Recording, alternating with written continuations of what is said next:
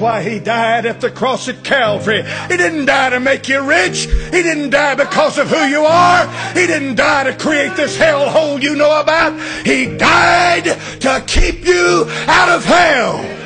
That's why He went to the cross. That's why it's so horrible. That's why it took the precious blood of the Lord Jesus Christ. That's why the Bible said God made Him to be sin for us who knew no sin.